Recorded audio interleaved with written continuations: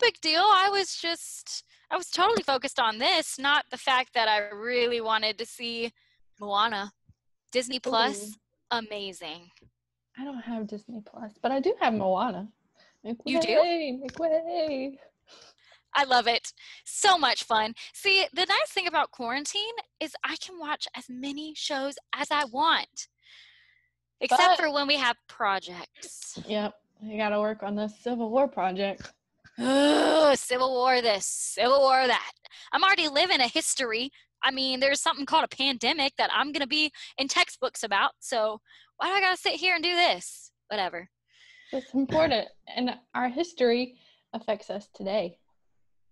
I guess you're right. So one day this will affect our students in the future. Well, we become teachers. that's pretty deep, man. Yeah. I guess so. But in the meantime, I'm not going to lie to you. I'm not the biggest fan, but Mr. Song said we had to do it. And I keep getting poor grades in his class. So it's time for me to step up. I even got this notepad from my mom's office space or somewhere around here. She told me not to touch it, but I got it. What should we do?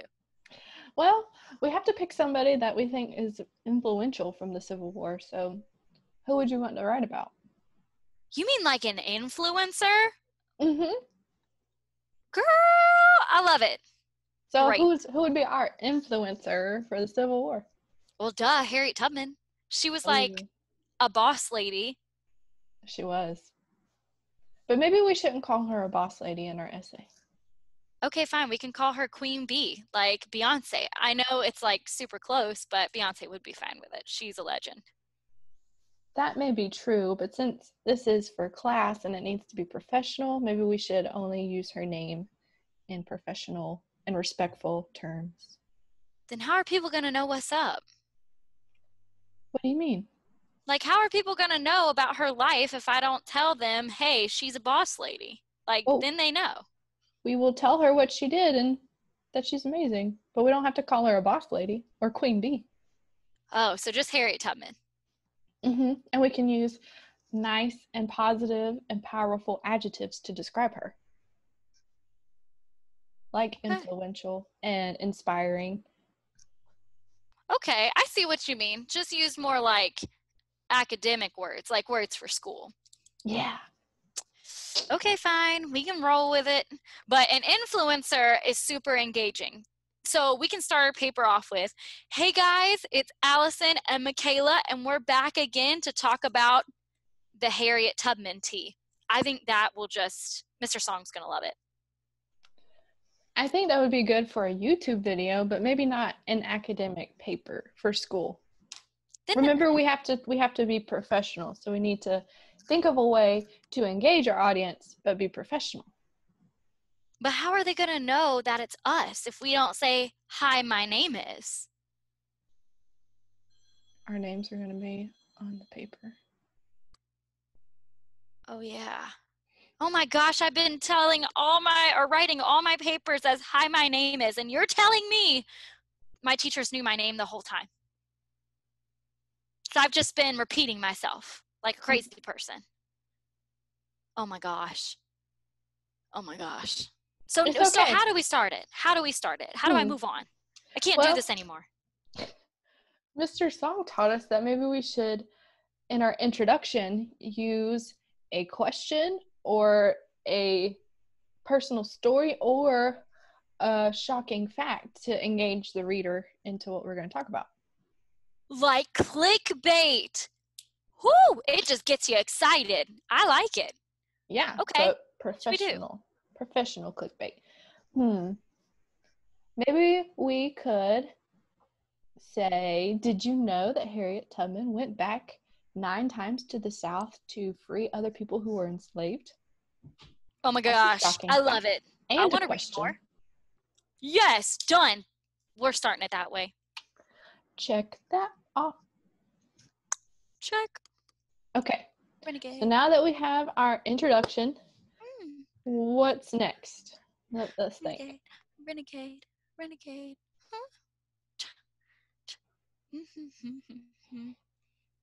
Oh, I'm sorry. I got a little distracted. What were we talking about? What's after our introduction? What comes next in our paper? I remember Mr. Song saying something about content. Oh, like YouTube content where like if you're talking about Harriet Tubman, then your whole video's got to be about Harriet Tubman. Oh, yeah. So we should talk about Harriet Tubman and how she was influential in the Civil War. So I can't just talk about her life from like a baby up to like when she died. I think we can, but I don't think we need to spend our whole paper talking about that. Oh, I guess you're right, since we're talking about how she like made a difference and stuff. Yeah, we Makes should sense. spend more time talking about that instead of her childhood. And I think since there's 3 body paragraphs in our essay, we could spend one talking about her childhood, and the rest of it could be about how she was influential. 3 body paragraphs? Hold up. Let me do the math. I'm good at math.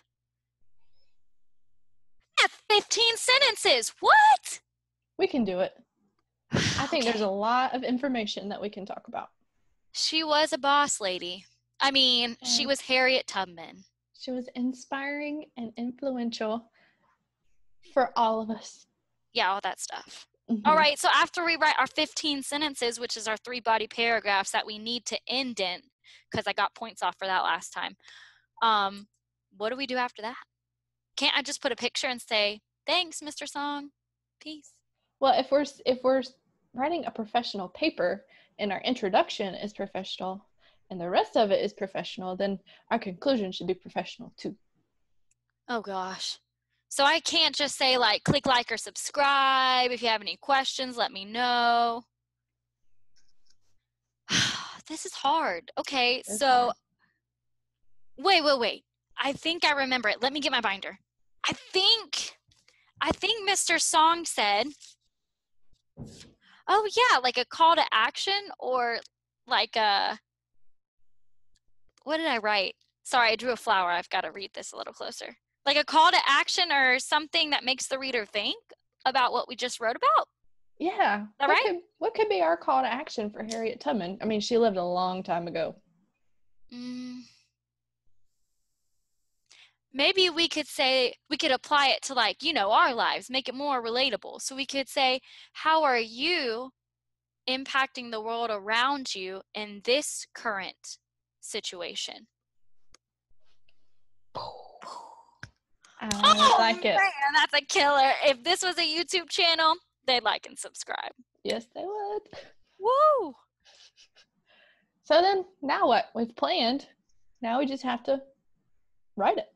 Oh my gosh, that sounds so hard. But I will have to say, now that you got this whole brainstormy thing going, I feel like I can make the sentences now. I kind of got like a plan in my head, kind of like a grocery list. So maybe it won't be too bad. I don't think it will. I think since we planned, we know what we want to say, and it'll be easier to write. Or we can play rock, paper, scissors, and, the loser can write it. You. No. Why not? Because this is a group project. We both have to work on it. How about you? That's not, no, that's not how teamwork works. Fine. I guess our next Zoom meeting is going to have to be about that. Maybe we could plan a Zoom meeting to write it, and then after that we need to revise and edit, so then we could plan another Zoom meeting to make it perfect. I see what you mean. Break up the work so I'm not stress writing at 12 o'clock at night to turn it in. Yep. That's genius. Why didn't I talk to you sooner? I've been writing papers right before they're due, and it's been hard. That sounds hard.